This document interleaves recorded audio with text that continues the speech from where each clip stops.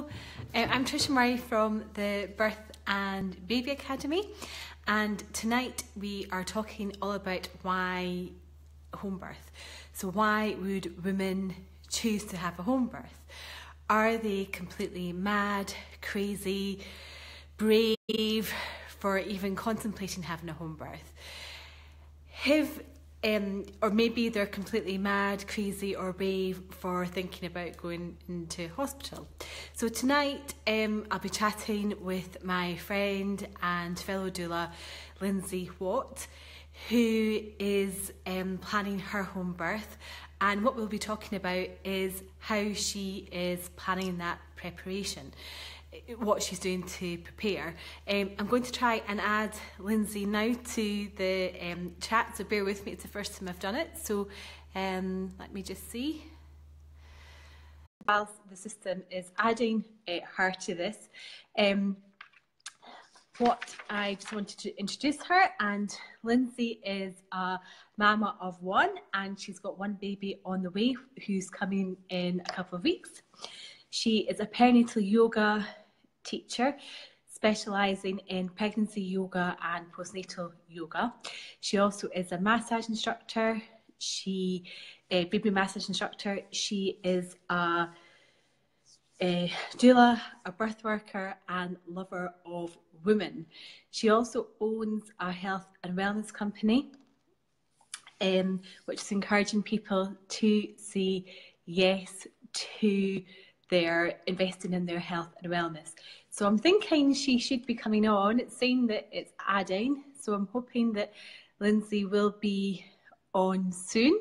I'm not sure why. Is she coming on? Are you there, Linzi? Oh, let's try again. So I'm just waiting to see whether she is coming on. So it should be adding her. So this is the first time I've done this. So I've done it on Linzi's page, but this is the first time I've done it on my own Birth and Baby Academy page. So I'm hoping that it'll be quite smooth, and that she'll be on. But I think just while we're waiting for her, I'm not sure why it's not happening. Hi Alison, how are you? So we're just waiting for Linzi to be added on to the chat. And just to be really clear, that if anybody's got any questions or any comments, that feel free to comment all the way through. And the reason that we're doing this is really to sort of promote women thinking about having home births. So apparently last year in the UK, she's still not been added on. So there's no answer from the... Can you hear me, Linzi? I'm not sure why she's not been added.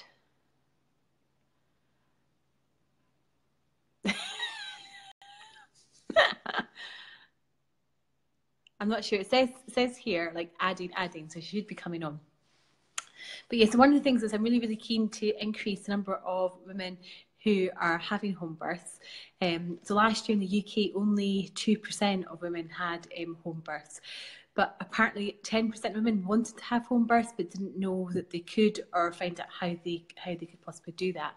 And I know certainly in Scotland, which is where I live, is really promoting more women, especially low risk women, having home births. And the stats are really clear that home birth is a safe, very safe option, and that birth generally is very safe. And that's something that we seem to have forgotten. So I'm not sure where Linzi is. I know that she certainly was. His connection failed. I'm not sure where she is. Linzi, can you comment? Because I can't even see if there's any comments.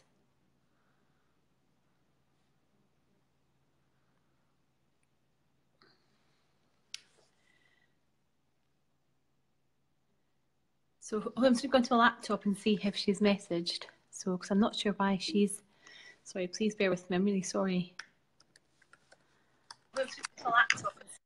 Oh, there she is. Hello. Sorry. I can't. Are you okay? Yeah, no, I was on my laptop and trying to get it working. Sorry, there's a massive delay. Sorry, there we go. Then I popped you on my phone. Right. And I was typing away, being like, I'm here. Oh, I can't see any comments coming up at all, so I'm not sure why there's no comments. So I'll get my laptop up and working and see if I can keep an eye on comments there. Anyway, I did like I introduced you, so welcome. Thank you so much for taking time out of your day to be on here. I really appreciate it. And I think it's so exciting to be doing this and to be really promoting home births and talking much more about or normalising home births. Because I think for such a long time they haven't been normalised, and I think we really need to start normalising home births and having that dialogue that home births are safe, that birth is safe, that actually it's a really valuable choice for women to actually consider having a home birth. So just in this week, I've spoken to so many different women about having a home birth, and things that I've heard is things like, oh, my husband wouldn't like that, it would not be really messy, is it not really dangerous to give birth at home? So I've got Alexa chatting in the background. Alexa's just come on. So anyway, and I think it's so important that actually that we start to normalise birth and actually see it as an actual option. So I just wondered, what made you consider having a home birth? Okay, well, for me, actually, for my first pregnancy with Lucas, I can't ever remember it being a choice given to me. Like, I can't ever remember anyone saying, would you like to have a home birth? So I then had a really wonderful birth experience with Lucas. I arrived at hospital at 10 centimeters, and oh my goodness, Lucas was born like probably about an hour, about 1.5 hours later. So for me, that getting to the hospital, being in triage, settling into a room, lots of questions and disturbance, which is probably why I went from being 10 centimeters, but an hour and a half before Lucas was actually born. Yeah. And I can just remember thinking, oh my goodness, that was such a fuss. So I found all that quite stressful. I remember being asked for a urine sample whenever I arrived in triage. I was like, that ain't happening. So then I had such a wonderful birth experience with Lucas, and I think like loads of women who, after they give birth for the first time, it can start to consume you, and you start to become really passionate about it, and really like you think about it all the time. And I just knew I wanted to do something with birth, so I started to really look into different birthing options. Became a bit of a birth video junkie, if I'm being honest. So I just fell in love with the idea of home birth after watching so many birth videos. I love the idea of the atmosphere, about creating your own environment, about how it looks so comfortable and so calm and so supported, so just looked beautiful. So from there on in, I really just started to research it myself, and I knew then from probably about 2 weeks after I had Lucas, I was thinking, oh, with my next one, I'm going to have it at home. So that's really how I started looking into it. And then I met a few mums in my classes who were having home births. I started going to the positive birth movement and meetups, and it just throughout my own research, I started to realize like the incredible statistics supporting home birth. Yeah. That were all around. And just talking to birth mummies, everyone, just no one has had, even people who had to transfer to hospital, no one had a bad word to say about it. Yeah, totally agree.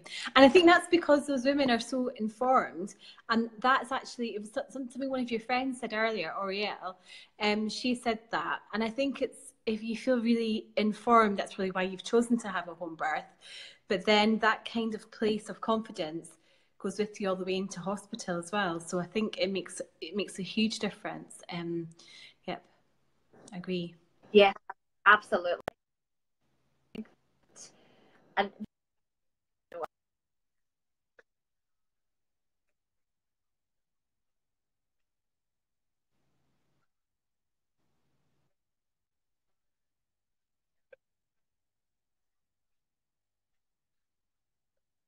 matter what path your birth, you still have a very positive experience, and you feel in control of the choices that you've made.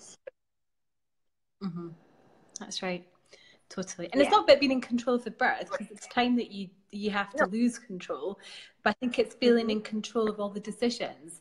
And I think that that's really important. So it's a really important way to sort of feel, I think, about birth, is that and I think it's when you can reflect really well, it's when you feel that you've made all your own choices, and you feel very positive about them. So I think that's very, very true. And what did Jamie think when you spoke to him about it? What was his reaction? So I think that before we fell pregnant, and whenever he knew that, whenever I've been doing my yoga bellies, on my yoga and my doula stuff, and I've been talking about home birth and watching home videos, I think he was just rolling his eyes, and he kept being like, "That's not happening. That's not happening." I was like, "Okay, babe, okay, that's fine." And then when we found out we were pregnant, and like one of the first things he said was, "Oh my goodness, you're going to want to have a home birth." Yeah, like it's not really a topic of discussion, if I'm being honest, babe. And he was like, "Oh," so he just went shade of white. But what I have learnt from Jamie is that he's not alone, really, as a man, having a initial reaction like that. You know, I think that they're physically wired to be the protector, you know, to be the risk adverse. Well, I know Jamie is anyway, so risk adverse. So, you know, everything about it just did not sit comfortably with Jamie, and I had to totally respect that that's where he came from. And rather than just rolling my eyes and saying, "Well, it's happening, get over it," I had to, you know, really, you know, come to his level, and really empathize with him, being like, I understand where you're coming from. Let's research this together. But I did try and really make it a thing that we could do together.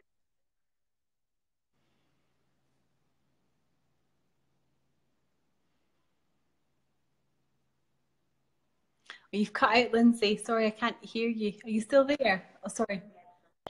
Sorry. Got him to talk to other home birthing dads. So that was a really important one. Got him to talk to other dads who'd had good birth experiences. And, you know, slowly but surely now, and I'm really glad that I started.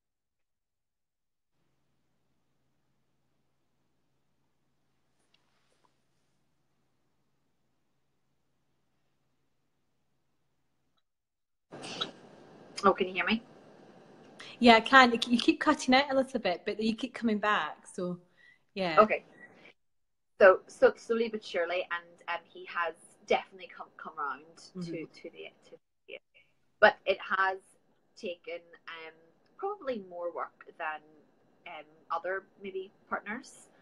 But I think that just is very personality dependent. Yeah.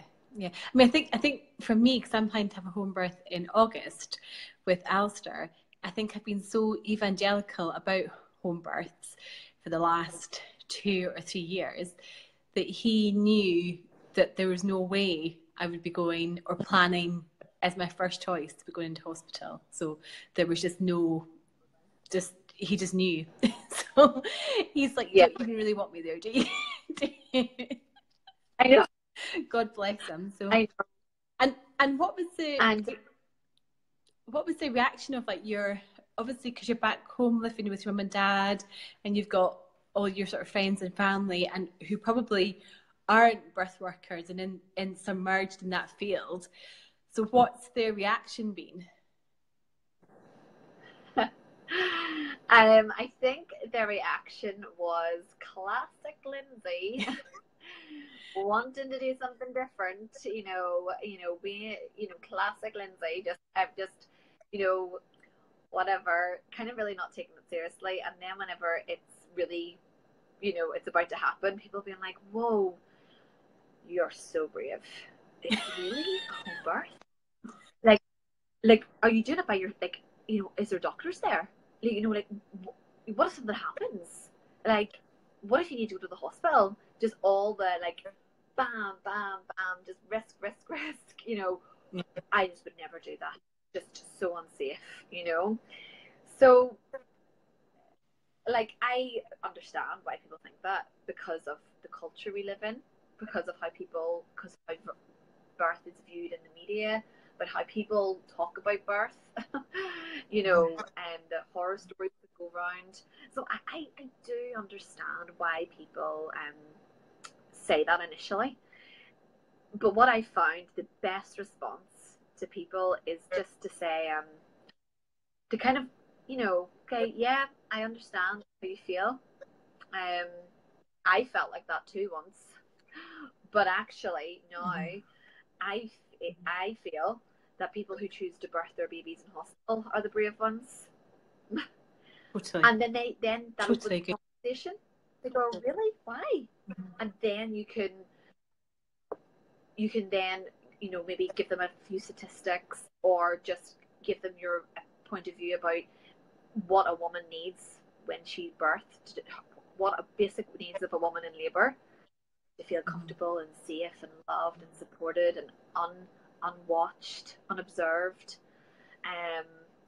And then I'm like, so to be honest, where would you get check all those boxes than at home, in my own home, and especially in my own family home that I've moved back to, and I'm going to have dad here. My mum's probably going to be around with Lucas, and it's just like the safest place in my whole world, to be here in my home. So I just can't imagine. I just have visualized it all, and I just can't imagine being anywhere else. It's so exciting. Yeah. And I think you're right about being brave to go into hospital, and especially when you look at sort of birth trauma rates now, they're so high, and they're all related to being in hospital. Birth trauma rates are somewhere, we don't know the exact figure, but there's somewhere between a third to half of women are traumatized by their births, and that's in hospital, and it doesn't need to be like that.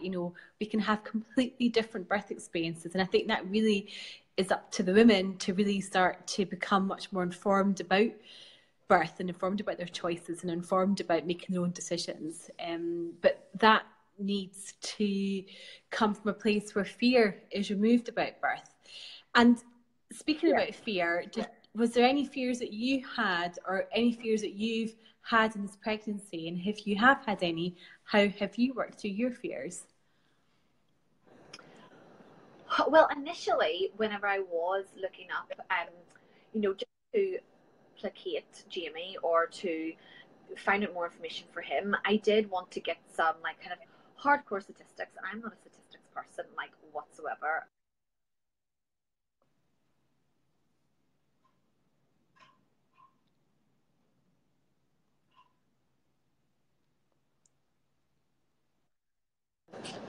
Was the safest option. I wanted to get some statistics to support that. So the birthplace study, that was conducted, really just speaks volumes, doesn't it? It was a massive study done across the whole of the UK, and that showed that women with their second babies and more are less. Birth is the safest place for them to have their baby.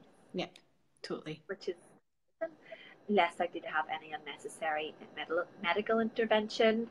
Episiotomy, transfer to hospital is like less than 10% for second time subsequent mummies. So it was just like, it's a no-brainer, really. Yeah, totally. Yeah. So coming from that, I think that my fears have not been anything to do with the birth itself. It's nothing to do with my ability as a woman to birth my baby. My fears have actually been that I fear that the system a little bit. Yeah. And being back in Northern Ireland only 6 months and not really having a lot of experience of this system, of the midwives, like that they have been my fears. So I have joined a Facebook group in Northern Ireland about home birth, and I've made sure I've talked to lots of mummies in the area who have had home births and asked them, did they face any challenges. I have wrote a very in-depth birth plan and make sure that every antenatal appointment I've gone to, the midwives are really like, I've asked them, have you read my birth plan? I have very specific kind of desires for this birth, and just making sure everyone's on the same page, really. Like, that's how I've tried to kind of work through my fear of the system. Yep. And I think also this whole book has been brilliant. Oh, brilliant. Yeah. And that's one of my favourite books. Yeah. I think all the Ames books are particularly good. But the Am I Allowed should be on everybody's antenatal bag. When we get our bounty bags, we should actually be having a copy of Am I Allowed? Added in, because actually I think that is worth so much more than a lot of the stuff that we get telling us that our baby is the size of an orange this week. I'd much prefer to know what my rights are in birth. And there's another really good book by Rebecca Schiller called, I think, Birth Rights in Childbirth, or I can't remember what it's called, Human Rights in Childbirth, and it's such a good book, and it's along the same sort of lines. She runs Birth Rights, which is a brilliant organisation that we should all know about as well, in terms of birth and home birth and birth choice and place, like choice of place of birth, etc., etc. It's a really positive, really sort of positive book. And in terms of when you're planning your home birth, what sort of things did you take into consideration? So what things did you think about to ensure that you were doing the right thing, or in terms of practically or emotionally? What sort of things have you done, or what are considered? So I think that to obviously take into consideration how baby felt, if I lived probably more than 45 minutes from a hospital, I would have, considering that there are lots of midwifery-led units in Northern Ireland, I would have probably went to a midwifery-led unit. But I literally live where I live within a 20-minute radius of 3 different hospitals. Yeah. So for me, that brought that, risk down a lot. Yeah. And so actually, if it was during the night, 10 minutes away from the nearest hospital. So, sometimes it takes, if you're in hospital, 10 minutes to get to a...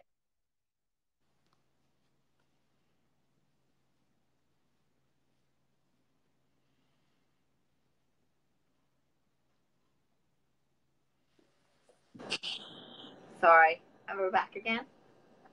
Yeah, you're back. Yeah. So yeah, that was a big sort of consideration. And there's lots of space in my house. I have my family around me, which I'm really lucky about. And for me, that they were the 2 big considerations. Are we close to hospital, and do we have enough support Yeah. Will we have someone to look after Lucas? And those two were yes. Yeah. And actually, I really hope that Lucas is going to be involved. Well, if it's appropriate, I'm not going to wake him up if it goes on in the middle of the night. Yeah. But I love him to be involved, and we've talked so much about it. And I bought that like Hello Baby book, which is all about home birth. Lucas would be very like, I would talk about the female autonomy quite a lot, so he would be quite clued in on like a baby lives in mummy's womb and then is birthed through the vagina, and we talk about like the sounds that mummy's going to make. And even whenever we've been in the bath together, I've like got on my all fours and got him to like put a wee flannel on my back, and I would be saying things, whenever mummy's having the baby, you could help me by doing things like this. So he is felt very involved throughout the whole pregnancy and knows that we're having the baby at home and we're going to have a big pool. And I brought him to a few of my midwives appointments as well. So he's got to know a couple of the midwives and things like that. So it's all been really lovely, really, really lovely. And I think it's so important that we normalise birth for everybody, for our sons as well as our daughters, because I think it's important that they're in a position in the future that they can support their partners, and so they can understand birth, so they don't fear birth either. Because for such a long time, boys and men have been sort of locked out of the birth room.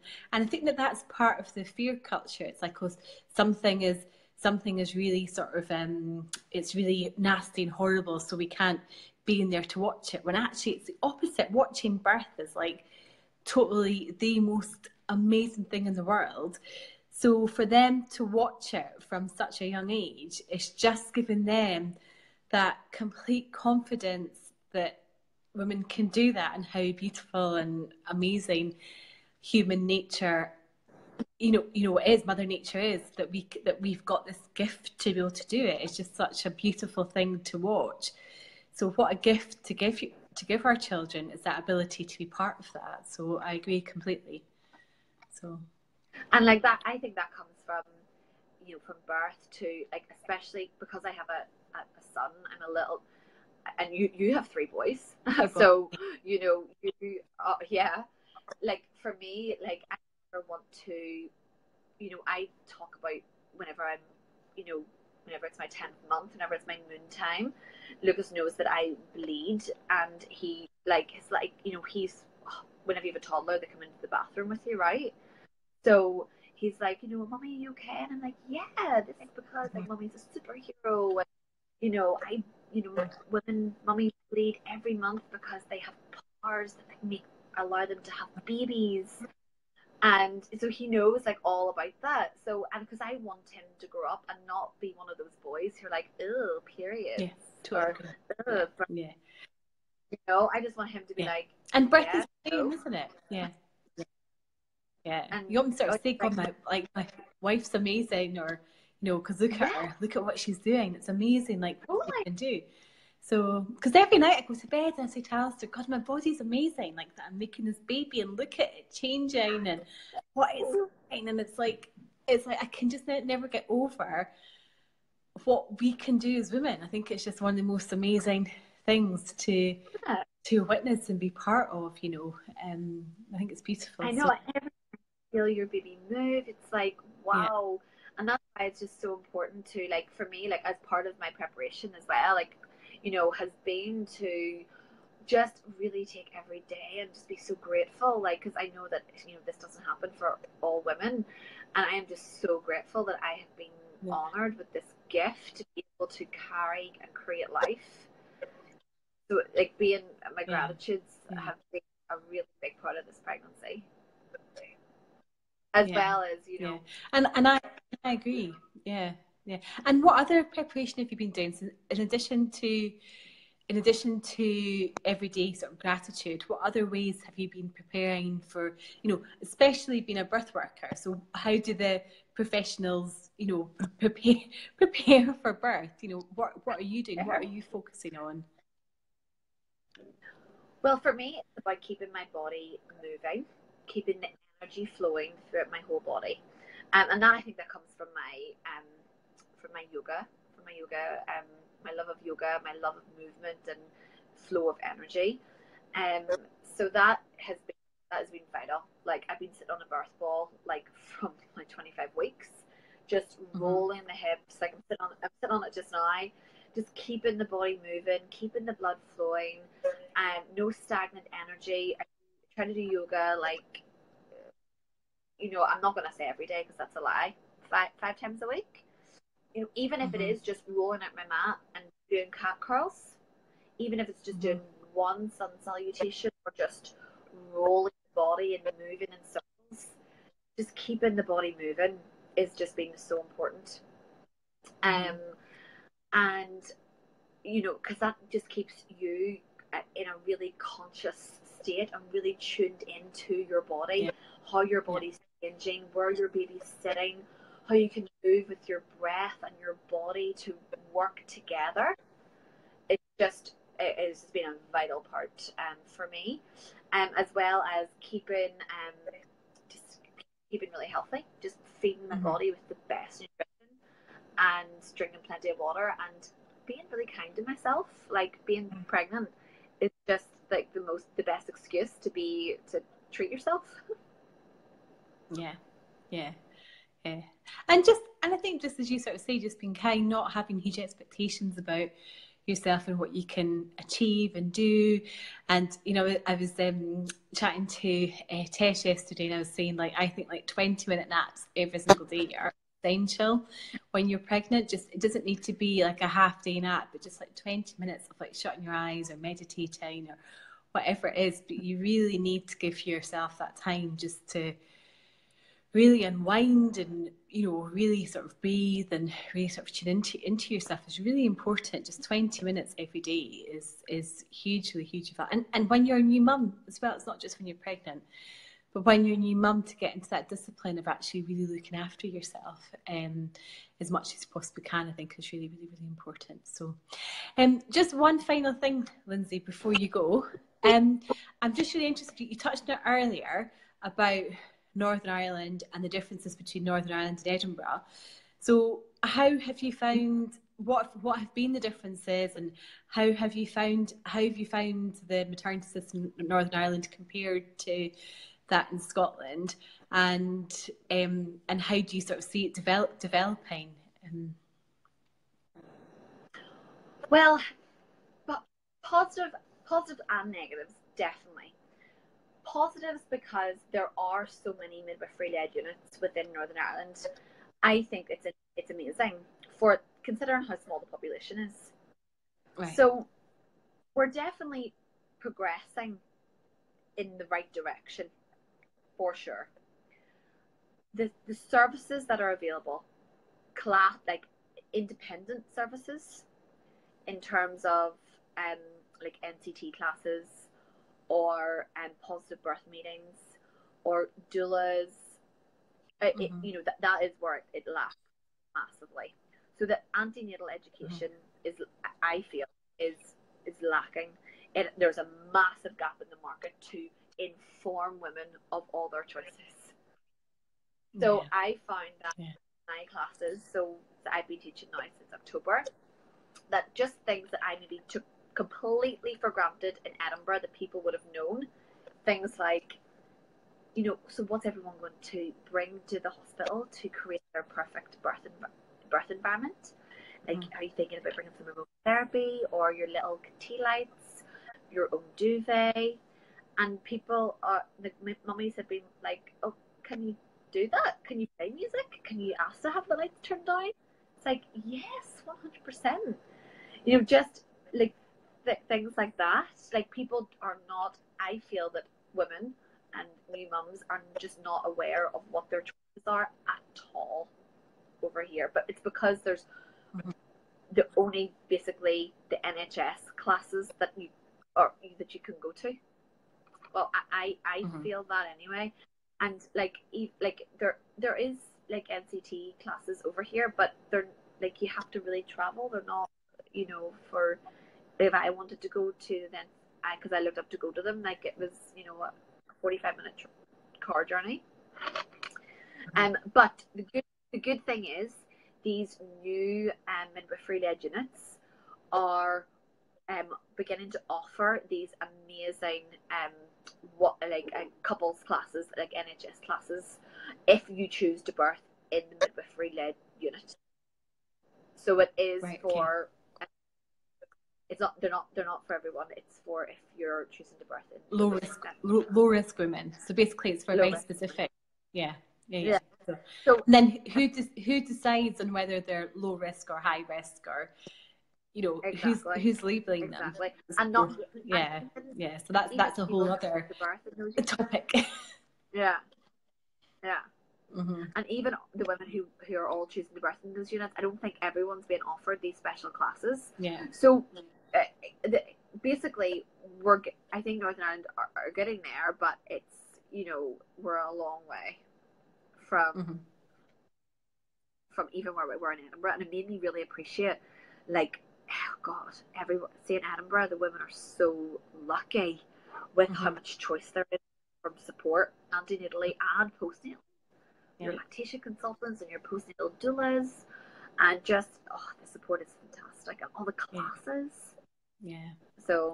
Edinburgh. Well, have you choose to access them? Because actually, it's amazing how many women don't know that they can access them. So, and it's not the fact that there's anything, I think, hugely wrong with the antenatal classes, but I think they're very, very limited, and they're also very driven by whatever the policies and procedures are of the hospital. So for people who want to maybe birth out with those, or have the information so that they can navigate it in a way that they want to, it's not very easy, or they don't necessarily feel that they can do that. So I think it's got its other challenges too.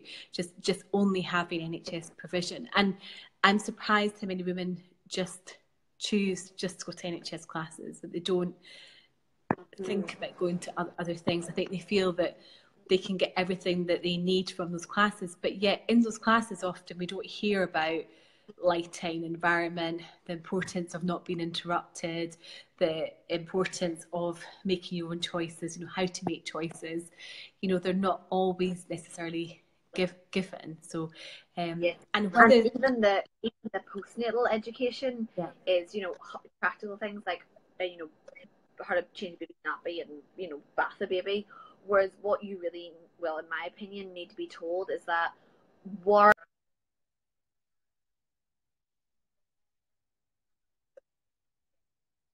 taking off work. Is your mom going to be work? What about your best friend? Is your freezer full? What healing herbs and remedies have you got ready for you? No visitors for a week. That sort of thing. You need to nest in. Breastfeeding will be hard, but here are resources and signposting to people who can help you if you are going to face these hurdles. Just really great, practical, emotional, supportive advice.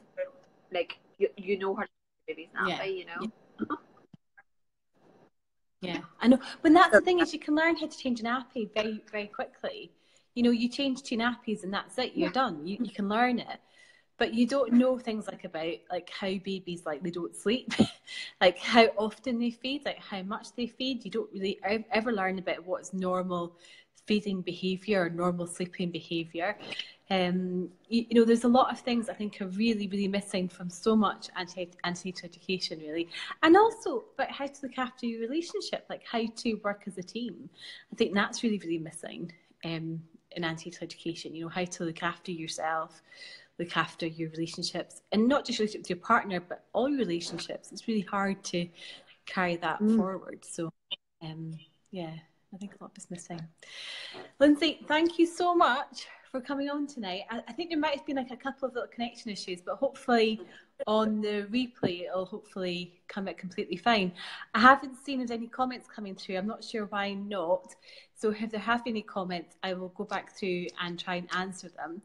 But certainly if anybody does want to leave a comment, Lindsay and I will certainly comment back, and we will happy to carry on the dialogue and the conversation. So so just thank you very much, Lindsay, for joining me. My pleasure. I can't wait I can't wait to hear what happens. I won't ask you when your due date is, but I'm aware that I think it's coming it's coming up soon. So so you can well, the midwives go on call.